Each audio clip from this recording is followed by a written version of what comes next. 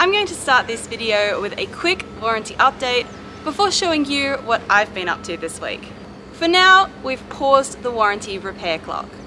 Trent is in communications with Leopard Catamarans regarding organising the next phase of repairs on Liga. And I can confirm that we should see new people coming out to the boat soon who Leopard have vouched for in terms of their skill, work ethic and professionalism. In the meantime, Leopard has requested that we not undertake any warranty work or warranty repairs on the boat, which we've accepted and have instead turned our attention to other projects on the boat that have been sitting to the side waiting for us to have some time to do them, including the work that I'm about to show you and creating a helpful video on how to service your SD60 sail drive output seals. So you can keep an eye out, that video is going to drop in the next few days and will definitely be helpful if you have a Yanmar SD60 sail drive, or you might just like to watch it if you like watching us work. We are still in negotiations with Leopard and Travelopia on the overall outcome to this situation. They have recognised that the vast quantity of issues and poor workmanship on our single hull is rare and abnormal, which is why they've stepped outside their usual procedure to facilitate the warranty repairs. In regards to Robertson and Kane, we have not spoken to them recently and there's not been a response to our video discussing who should be responsible for paying for warranty costs, whether it should be the broker, the builder, or a combination of both, with my opinion being the boat builder. The lack of a response, probably not that surprising to me. Here in Trinidad, life goes on, and like I said, we are working on different boat projects. The hurricane season is now just a few weeks away, and boats are hauling at all the yards every day, including our first fellow Leopard 45. We've heard there are at least 5 new Leopard 45s coming to Trinidad for this hurricane season, and we plan to volunteer to survey all of them. Just joking!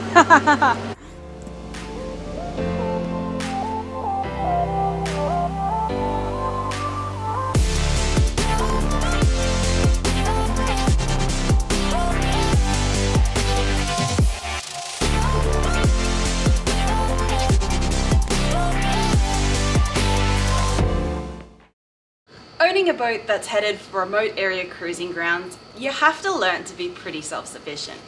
And then add to that the shipbuilding qualification that I feel we've just about earned through this warranty process. And the end result is we have a whole lot of skills that we never had in our previous life. I can sew canvas and flags, help with fiberglass repairs, splice ropes and make soft shackles, but something I wasn't so familiar with was Gelcoat. While Leopard Catamarans remain committed to organising the repairs of Liga, I decided it would be a good idea to learn how to finish Gelcoat so that I can do some of our projects now and in the future. But where to learn how to finish Gelcoat? Now, like any millennial, I went to my first port of call when I want to learn anything: YouTube. I sat down, watched a YouTube video, gained a whole lot of confidence, and keeping in mind the things that I had learnt from Nino, who was a very talented finisher who has been at Liga previously, I set out on my first task, trying to just flatten a bump of Gelcoat. This is the area I'm going to be practicing on. And I kind of feel like I want to take this big one on, like straight off the bat. Tynan's been playing with the mast again. You dinghy anchor. You dinghy anchor. No. So what were you doing with that today? Getting it off. You need to try and press this one out. Get this out. Then we can put it on the new mast and have 2 aluminium rollers instead of these plastic ones. I'm like, I'll be honest, I know I'm being like a tad bit unprofessional with this, but I'm not a professional, so I think that's okay. Found a random block of wood, going to use that as the sanding block. I'm going to start with 400 grit. If anyone sees anything I am doing wrong, feel free to put it in the comments. As I have heard Trent and Tynan say before, this is a sailing community, not a sailing court, and I am more than happy to learn how to get better at this.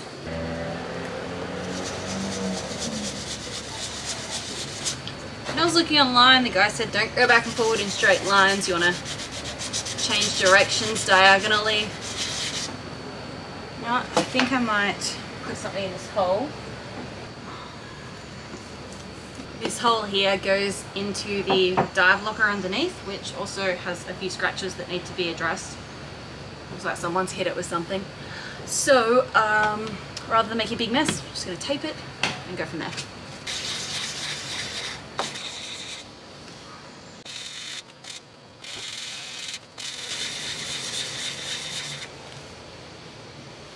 I think you can already see I've kind of knocked off a fair bit. I am actually super happy with the top right now. Still on the 600 grit. So now I'm going to try and do the face of it and the curve. So I just checked with Tynan because I had like in my head how I wanted to do the curve, but that kind of like this tight of a curve was not in the YouTube video. So I asked if Nino had ever showed him anything, because Nino was a finisher who was out here last year and he's highly skilled, and apparently he used the block and then finished by hand, and that was kind of what I was thinking and trying to do. So I'm on the right track. To be honest, I got so into that just then that I went up through the grits and didn't film any of it, but I'm so happy with how this turned out. Like, this is the area now, that little dip you can see, that's a repair, but Tynan said it looks like that because it has shrunk in, and usually we would add more gel coat and sand it back again, but because this is a joining surface, it's just not a big deal. So I think that's pretty good. I think that's pretty good for a 20-minute YouTube tutorial and a 1-second question. So I'm going to go ahead and do the rest of them.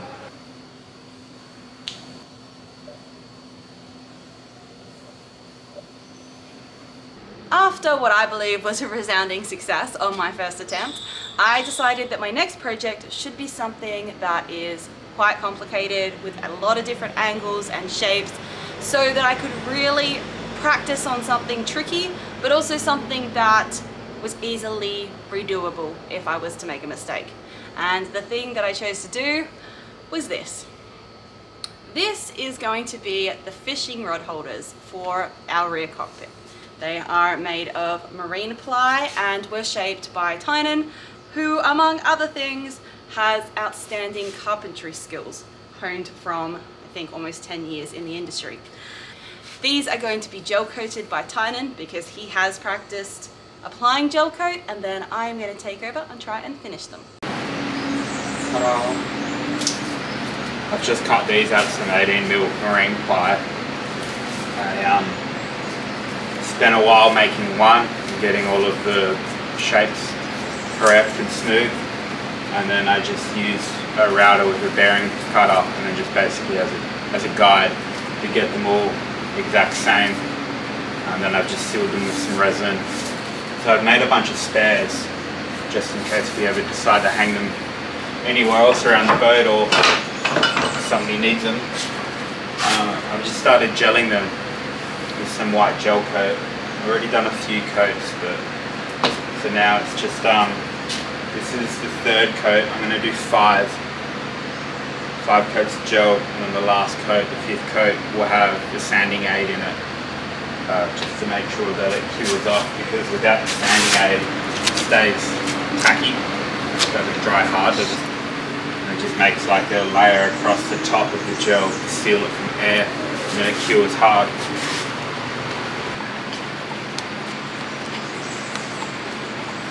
Once you've added the catalyst, it's pretty quick to start to kick off, especially if you're in a hot climate. So you have to be pretty quick getting it on.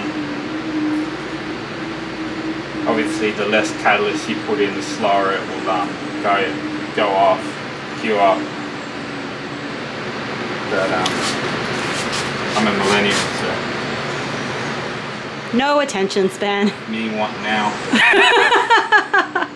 The previous coat I went up and down, so you can see it on the other ones.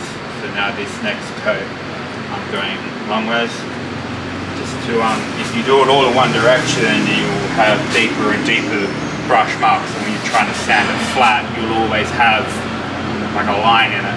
These are all dry now, so I'm going to start trying to finish off the gel coat. So when you have a look at it, you can see there's just one side's neater than the other, but just the way the gel coat went and, you know, different shapes, it makes it hard to paint on. So I'm going to have to knock back quite a bit to get it flat.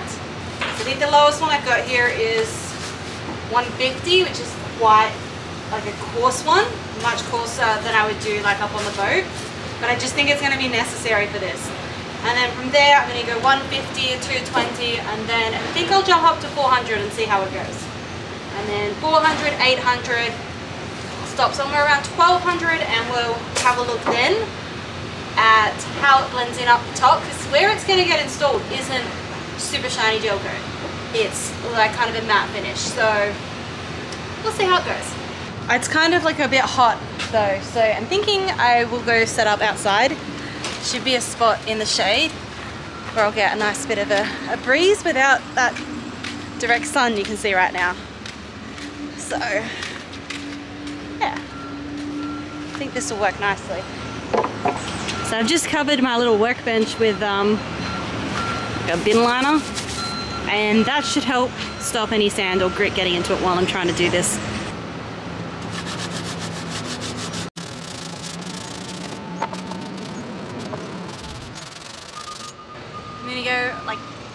I'm gonna do the diagonal thing again like I saw on the video, so like that way and then that way.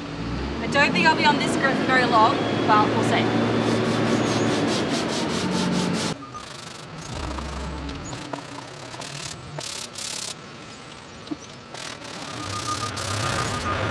I am wet sanding, so I've got my little bottle that we bought in Italy, which has been awesome, and I'm just gonna keep chugging away at it. I can hear Trent playing the saxophone song from Eurovision upstairs.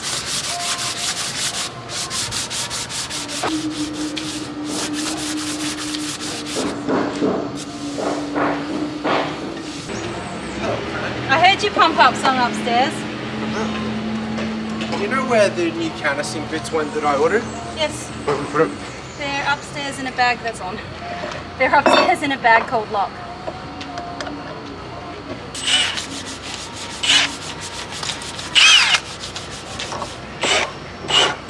Trent just kind of busted in on what I was doing and tried to take over my bench. But what he's working on is this, and this is going to be part of a custom lock he's designed that will go on our saloon sliding door. So we're still in the phase of trying to actually make it, but once we get it all together and we get it working, we can share how we did it, because I think it's quite a valuable thing for people to be able to have made if they want it for their cats.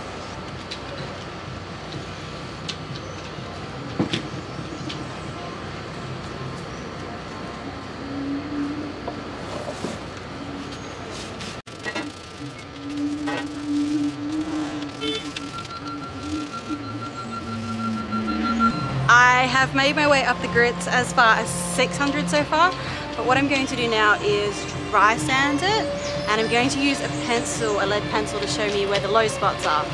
So because I'm doing that, I'm going to wear a mask now. Wet sanding, I was avoiding that, but now because I want to do the lead pencil, kind of have to put one on. So I'll do that for, I think I'm up to 600, and we'll go from there. That's what it looks like now. So the next job is to go through and sand all of that off, with again the idea being that anywhere where there is the graphite pencil left, it's a low spot and I need to go back and address that. So time to get to it. I think this will be the last thing I do today before I head off, because it's just about time to take Rose for a run.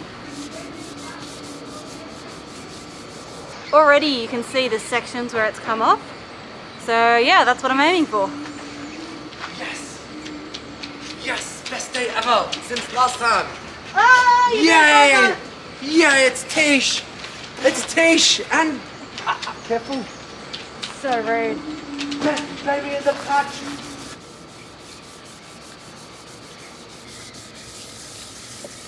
There's no lead left at all because it's completely flat. Whereas if you look up here, you got white and lead. And same here, there's white and lead. And that just means that the height's uneven over here. So this is kind of the area I need to focus on rather than down the bottom where it's looking quite good. And it's sort of similar situation on the other side, only it's kind of running across. So, I'm getting there. This will be like a 2-day project though. So I just going to do a little bit more and then I'm going to go for a run because it's kind of like that really nice time of the day to take Rose out. Today I'm going to start with the 600 and work my way up to at least 1500. I am going to have to stop at some point because I don't have an electric polisher at the moment. But if I can get to even 1500, I'll be pretty happy. So let's see how it goes. I have been told that from I think 800 I need to be wet sanding all the time. But to start off, I'm just going to do a little bit of a dry sand because I've got my mask.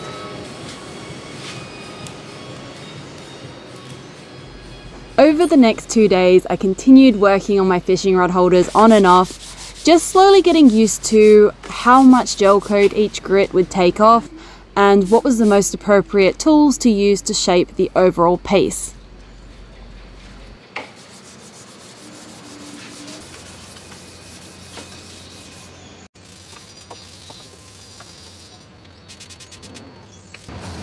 So I've kind of done this on and off for 2 days now. This is the 3rd day.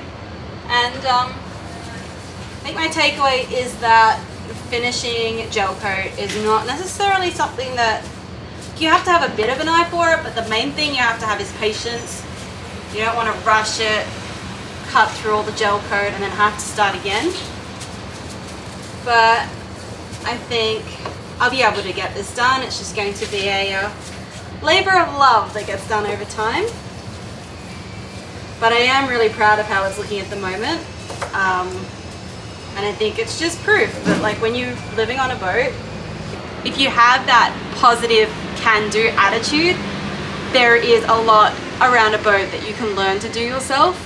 I had no idea about gel coat before I moved on this boat, and now I'm teaching myself through YouTube and advice from a friend on how to do it. And I'm pretty proud of myself with the result there.